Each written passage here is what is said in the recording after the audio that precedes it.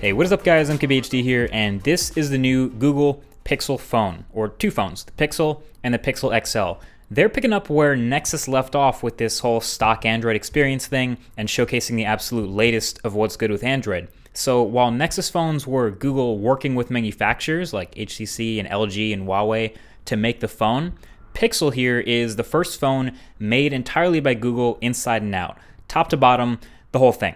So what we're getting is a mostly unibody aluminum phone here with some chamfer action all the way around the sides and an overall pretty round, pretty familiar shape. An antenna line goes across the bottom of the back, and you have the G logo, the Google logo now at the bottom, replacing the Nexus, RIP Nexus.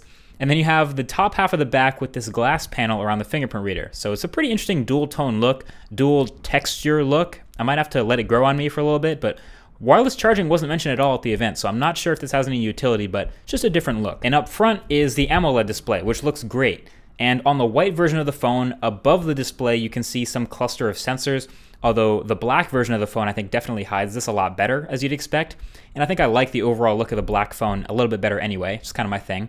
And I can't seriously be the first one to mention that chin. Wow, like is it really necessary to keep the phone symmetrical? I actually liked the Nexus 6 look of having a smaller chin because it's not necessary to have a big chin.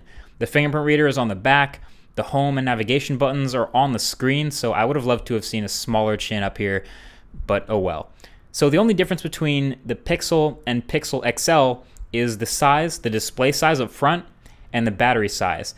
The 5.5-inch display of the XL and the 5-inch display of the Pixel. Everything else, the specs, the camera, everything else is identical. So speaking of specs, this is shaping up to be possibly the fastest phone ever. Again, it's rocking a Snapdragon 821 chip, so it's the first phone to do that. 4 gigabytes of RAM and 32 or 128 gigabytes of storage. It has USB Type-C at the bottom where the speakers are, as you can see, and quick charging claims to get 7 hours of charge in 15 minutes. Oh, and don't worry, it still does have a headphone jack. Feels crazy every time I have to say that, but it's true.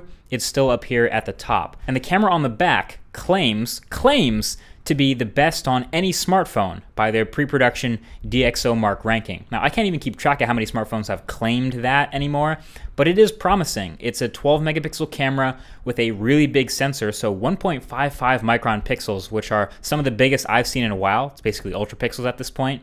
F2.0 aperture, 4K video, and that LED flash. And with the software optimization, they're saying there's basically zero shutter lag, so you can take photos super quickly. So that's definitely something I got to test more when I get it. The few photos I did take in this environment, they look decent, but this is like the worst lighting possible, so I'll have to get out and test that for the full review for sure. And yeah, this is all launching with Android 7.1 on board. So it looks like it'll be the first and only phone right out the box to get that. And playing with it, I found it pretty nice. Now the round icons and the couple new UI tweaks, I can get used to that. I mean, at least all the icons are the same size now. But the rest of Android 7.1 is a bunch of new features and little additions to 7.0. The main one of those being the Google Assistant. Now, Google Assistant isn't new. It was in Google's Allo app. You can use that already.